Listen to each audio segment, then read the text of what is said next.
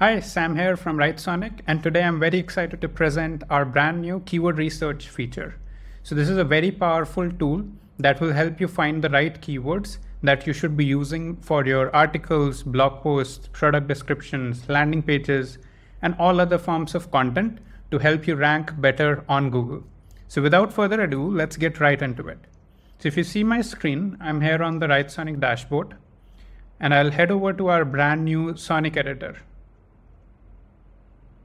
Inside the Sonic editor, now you'll see on the sidebar, there's a new option called keywords. So I'll just click on that, and this will load our keywords plugin. And this is basically where you enter in some topic, could be anything. So basically just describe the topic that you would like to get keywords for. And then the second thing that you need to do is to select a location. Like which country would you like to retrieve keywords for? Because for every country, the search volumes and the traffic volumes are different. So you can choose one according to your needs. So in this case, I'll just stick with US for now. And yeah, it's as simple as that. So for example, I'll just say AI in marketing as my topic. I'll keep US as default there, and I'll click the identify keywords button. Now what this will do is it will go and research keywords using Google's keyword planner and a couple of different other systems as well. And it will come up with different metrics around that topic. So for the exact match, if we look at the exact match keywords, which is AI in marketing, it shows the difficulty level as 65. So this is a score which goes from 0 to 100 and tells you the difficulty in ranking for that particular keyword on Google. So for example, a score from 0 to something like 30, 40, it means that it's easy to rank for that keyword. Anything above that, it's moderately difficult. And anything above 65, 70 is basically quite hard to rank. And you would need to incorporate a couple of other factors as well, like backlinks and technical SEO and a lot of other things as well. So in this case, it gave a difficulty score of 65, which is hard, but not very hard. Second thing that you can also see here is volume. So volume basically shows how many people on a monthly basis search for that keyword on Google every month for this location. So in this case, it gave a figure of 1,000. So on an average, 1,000 people search for this keyword AI in marketing on Google on a monthly basis in the US. Second thing that you'll also see is the traffic. This is basically an estimation as to how much traffic the top result on Google would get on a monthly basis if this was the keyword that they were targeting.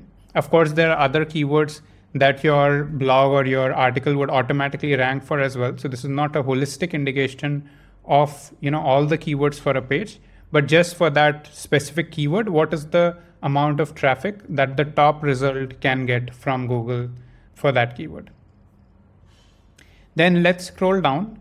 So we have a keywords tab here, and this gives you many other related keywords that are very similar to the topic or the initial keyword that we gave.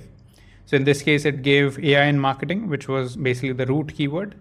Apart from that, we also have AI in digital marketing, AI in content marketing, how to use AI in marketing. So a bunch of different keywords are present here. Now I'll quickly go through a couple of these other metrics displayed. So as I was just talking about, volume is basically an indication or an estimate from Google how many people actually search for that keyword on a monthly basis. Traffic is an indication as to how much traffic the first result on Google would get for this keyword.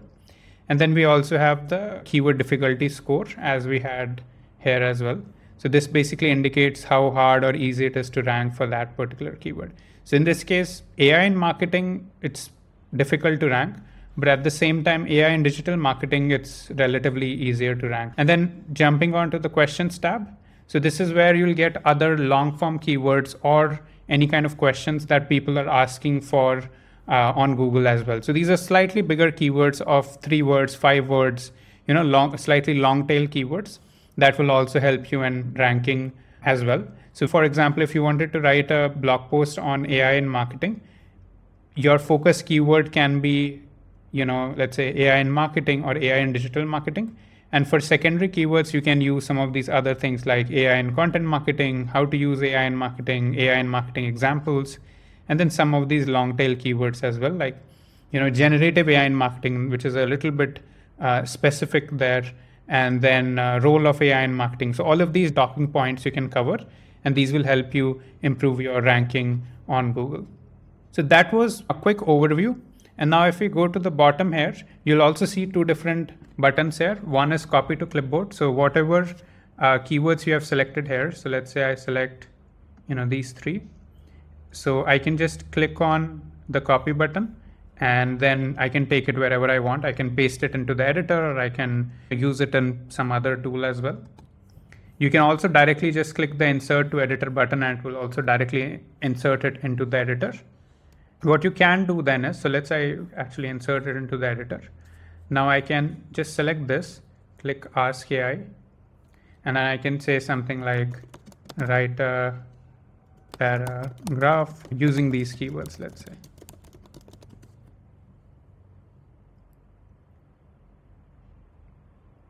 And if you see, it will write a paragraph for us based on that. Right? Same thing you can do for other things as well, where you can use these keywords, generate your SEO titles, generate your blog posts, and any other forms of content as well.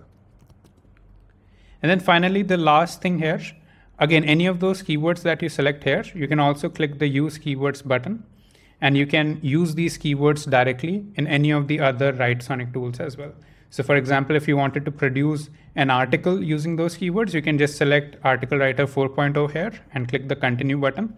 This will open it directly in the AI Writer 4.0, and you can generate a new article based on these keywords. Similarly, there are other templates that are available on Writesonic as well. So any of these other tools also you can go through. I'll just click AI Article Writer 4.0 for now, and then I'll hit the Continue button.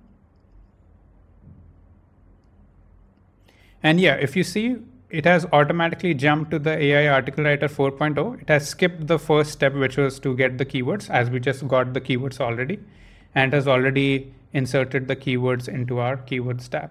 Now I can just enter in whatever my topic is. So let's say use of AI in marketing, and I can enter some of these other things, click the Generate button, and this will proceed with the rest of the steps for creating my article. And as you can see, the first keyword here, which was the focus keyword, has been covered here.